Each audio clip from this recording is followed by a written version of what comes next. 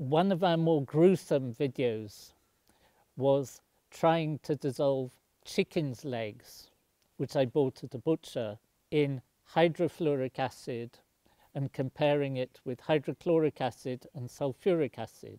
And the hydrofluoric acid, HF, made the chicken leg look deader than I've ever seen anything. And so we thought that was all there was. And then I got an email from a guy called Mark, who said we shouldn't have used concentrated sulfuric acid. You need sulfuric acid with water in it, and the chicken legs would have dissolved much better. This email prompted some quite interesting and possibly even more gruesome experiments. So what we thought is we would compare concentrated sulfuric acid and diluted sulfuric acid with chicken legs in them. But since we had a whole packet of chicken legs, Neil wanted to do a third acid, one that he knew would work, and he chose chromic acid, a mixture of dichromate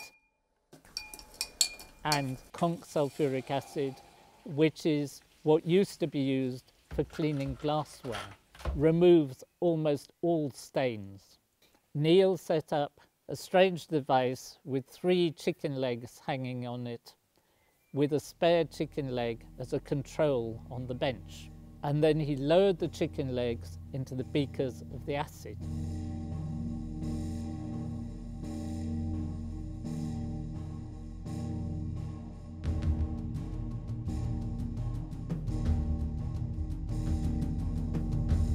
Now what happened was that 2 of them, the dilute sulfuric acid and the chromic acid, started bubbling.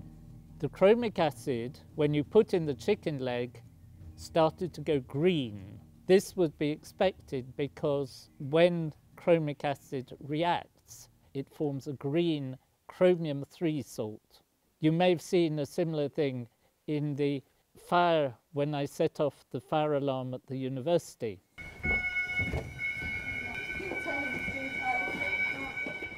The orange sample went green. But there were violent reactions. Well, violent, it was bubbling away.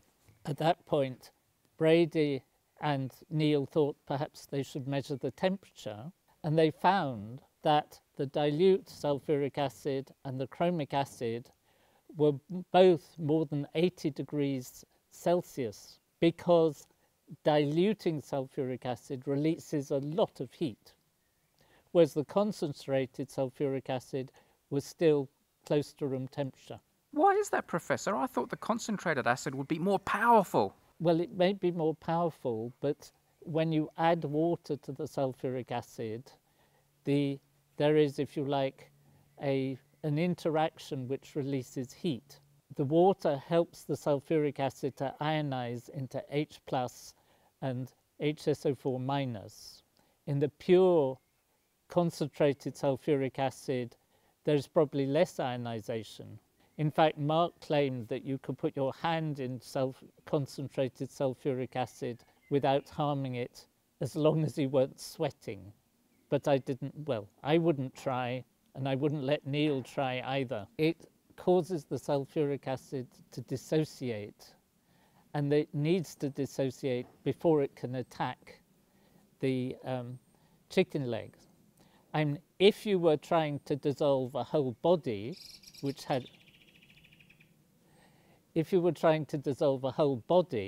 of course has blood and a lot of water in it, it probably supplies its own dilute sulfuric acid. There was quite a famous murderer, John Haig, who dissolved his victims in concentrated sulfuric acid, but was eventually caught when he murdered a really fat woman, and her fat did not dissolve properly, and bits of fat were found lying around where he threw away the residues from the sulfuric acid. Neil and Brady decided to leave everything overnight.